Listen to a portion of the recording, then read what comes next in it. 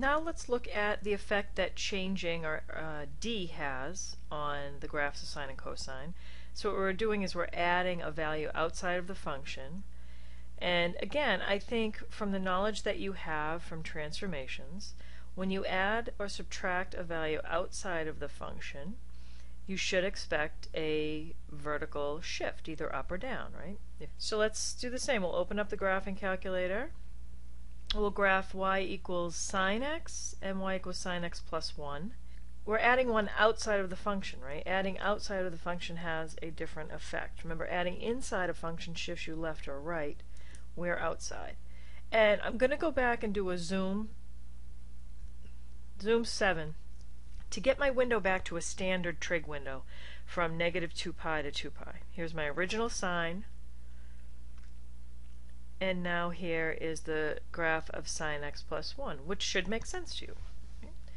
Alright, so what I want to do is show you how to graph this transformation quickly. So I'm going to graph the original sine function, and I'm going to just I'll have the scale be 1 in this one again so it will fit. I'm not going to graph the sine function with a solid line. I'm just going to graph it with open circles, zeros at the beginning, halfway, and at the end. I have a max a quarter of the way and a min 3/4 of the way. And let's just stress the fact that the period for this function remains the same because the coefficient in front of x is 1, or the value. So the period is still 2 pi. We know that. The amplitude is the absolute value of a, and a is still 1, so the amplitude is 1. The max and min value are going to change. So I have a rough sketch here of my sine function, the original. I am not even going to use a broken line. I'm just going to leave the open circles here. They are my reference points. I know that when I add 1, all of my values are going to shift up 1. So where I had a 0, I'm now going to have a 1. Where I have 1, I'm now going to have a value of 2. 0, I'm up 1. Negative 1, if I add 1, I'm going to be at 0. And at 2 pi I was at 0, I'm now going to be up 1. So the graph, to graph this by hand, graph the original function with open circles, and then just shift each point up 1. But now I have a new maximum value, right? Since I've shifted the graph up, I'm adding 1 to my max value. And I shifted the graph up 1, I'm going to add 1 to my minimum value. So my minimum value is now 0. The period has not changed. We have not changed the value of b. The amplitude is the same as the original because we still have an a value of 1. So what I'd like you to do is pause the video and then graph the cosine, a basic cosine graph down here. We'll just do one cycle, and then we'll shift the graph down 2. So take a minute and do that, and then answer your questions about amplitude, period, maximum value.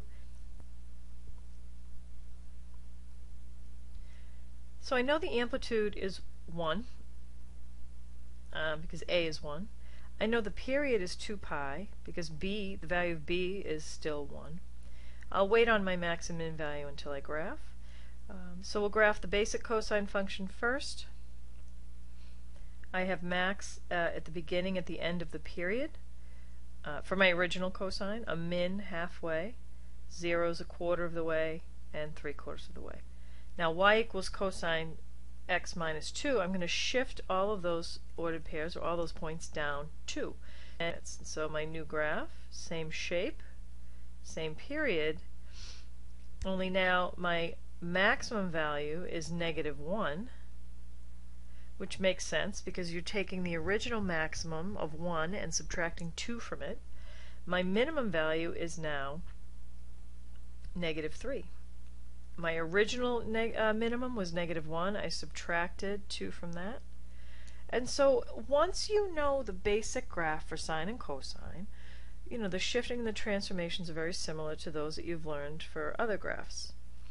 So when we answer the question, how does changing the value of d affect the graph? You get a vertical shift. It's a vertical shift up when d is greater than 0, and down when d is less than 0. So the last transformation we want to look at is how c affects the graph. And you can assume the one shift we haven't done yet is left or right. So we're looking at horizontal shifts left and right. And so let's graph y equals sine x and y equals sine x plus pi over 2 on the calculator. But we're only going to graph, we'll do the same thing, we're going to graph one cycle, and we will just graph the final graph solid. We'll graph the original graph as a light graph. So we'll pull this up on our calculator. We've got sine x already in there. Let's graph the sine of x plus pi divided by 2. And we'll graph. So here's my original function.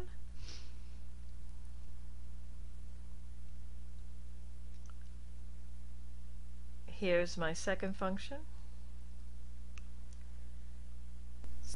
So comparing the transformed graph to the original graph, if you can see this, at 0, 0, right, at x equals 0, I had a y value of 0. Now at negative pi over 2, I have a y value of 0. When at pi over 2 in the original graph, I had a y coordinate of 1. Now at 0, I have a y coordinate of 1. So what's happened is the whole graph has been shifted to the left pi over 2. This is called a phase shift. And there is a formula for phase shift. And I generally I look at it slightly different than the textbook does. The amount of the shift is c over b. And remember, the generic, the form we're looking at is y equals a sine bx plus or minus c, depending on how you, generically you put a minus here. But the bottom line is that if this value is positive, you're going to shift to the left, so you have a negative phase shift.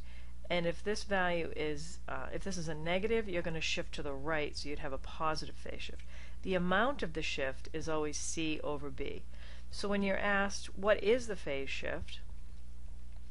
In this case, our c value is pi over 2, and b is the coefficient of x, which is 1. So the phase shift is pi over 2.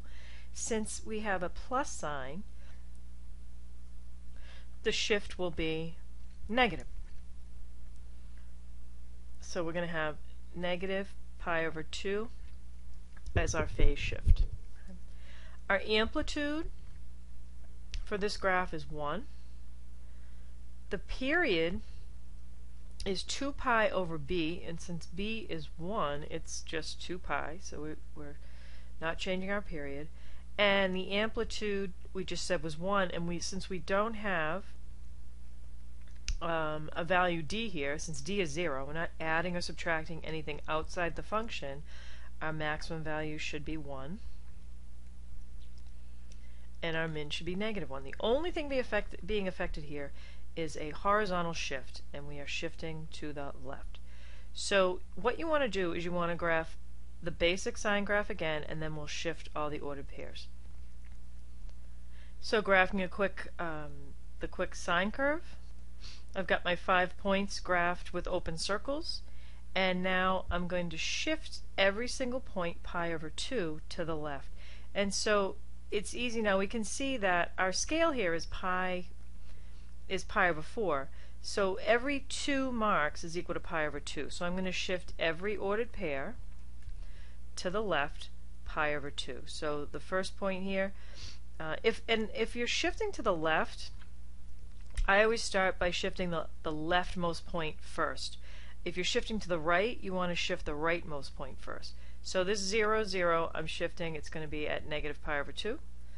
Where I was at pi over 2, 1, I'm going to be at 0, 1.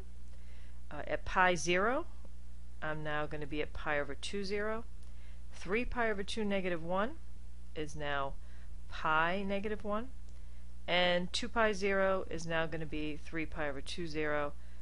since this is my final graph, I'm going to connect all of the points in a nice smooth curve. So my original graph has just been shifted to the left. It was shifted to the left because the value in here is positive.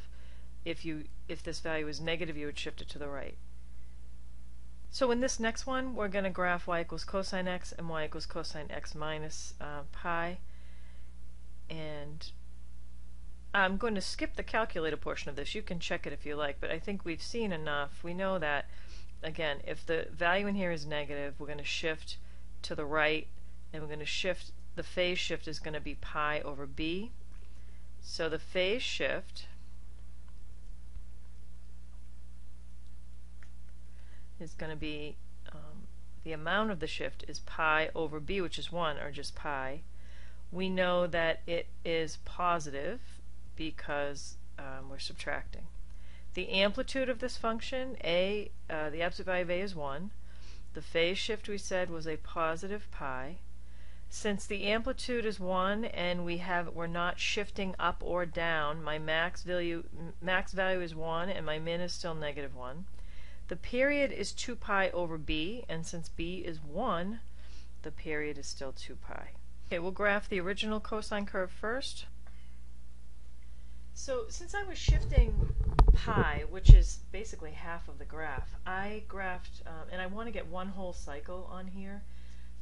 I graphed the ordered pairs, or the points, from negative 2 pi to 2 pi, and I'll shift all of them over pi units. And so on this graph, every ordered pair is getting shifted over 4 units. So this first point is going to fall off our graph window, and so is this. So at pi negative 1, I'm going to move that over 4 units. 1, 2, 3, 4.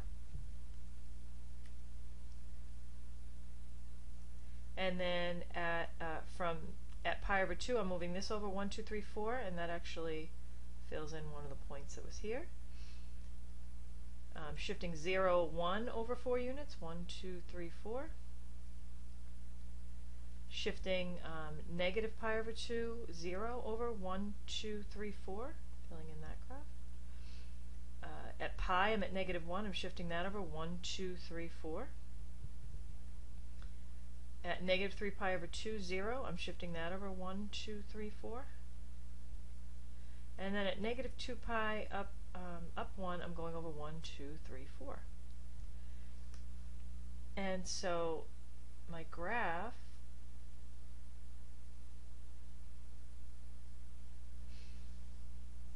of my cosine curve has shifted over, and just if I look just in the window from 0 to 2 pi, you know, subtracting, if you have cosine of x minus pi, it has the same exact effect of actually reflecting the graph. We could continue this graph if we wanted to fill in the whole window. We can see what's happening there. But this is the graph of y equals cosine of x minus pi. You know, we have at least one cycle from here to here, from 0 to 2 pi. So how does changing c affect the graph? And c affects the graph by shifting. It causes a horizontal shift.